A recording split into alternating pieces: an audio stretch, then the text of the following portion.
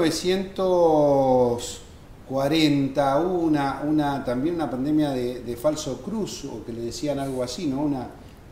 Sí. Digamos, una epidemia, ¿no? Una epidemia, sí.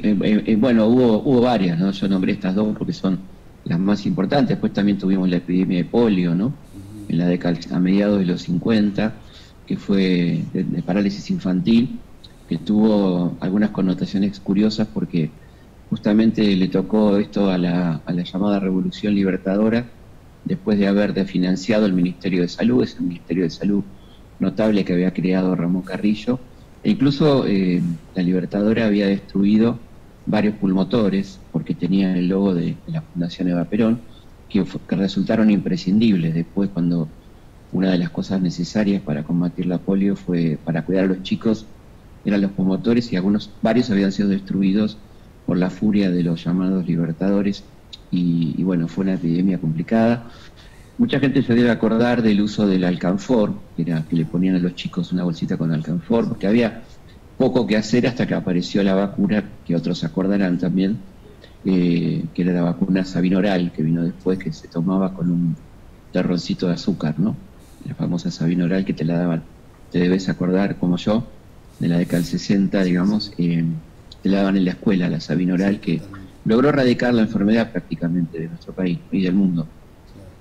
En toda esta situación que ha vivido la Argentina, en estas crisis de pandemia, los gobiernos, me imagino que en la historia no tuvieron tanta precaución por el que menos tiene, ¿no? Solamente los gobiernos populares, los gobiernos que tienen, digamos, una ascendencia con el pueblo que menos tiene, han tomado la precaución como la que tomó Alberto Fernández. Me imagino que en la época, Sí. en otras épocas no fue así, ¿no? No, claramente, ¿no? Y además venimos de algo muy reciente, no hace falta tener tanta memoria histórica. Recordemos, hace apenas unos meses teníamos, en vez de un ministerio, teníamos una Secretaría de Salud, ¿no?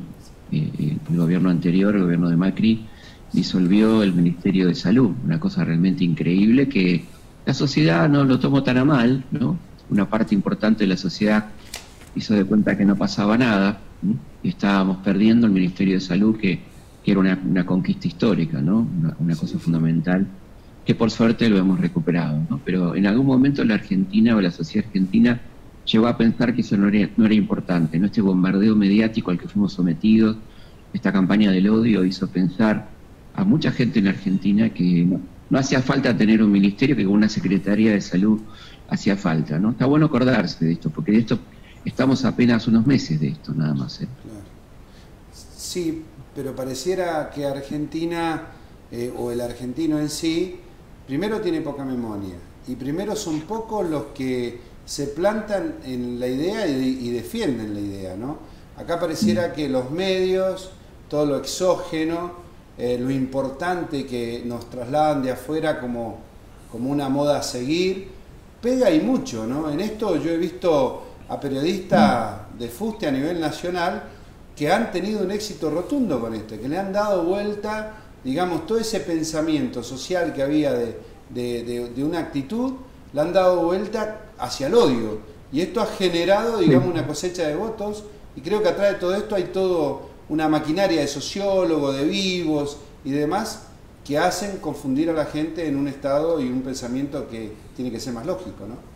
Sí, digamos que convirtieron los medios en fines, ¿no? Ya no son medios, son fines de lucro, son fines muy concretos. Ya la palabra medio que carece de sentido en estos casos, ¿no? Por suerte sigue habiendo periodistas dignos y medios dignos, pero estos medios de los que vos hablás evidentemente se convirtieron en fines.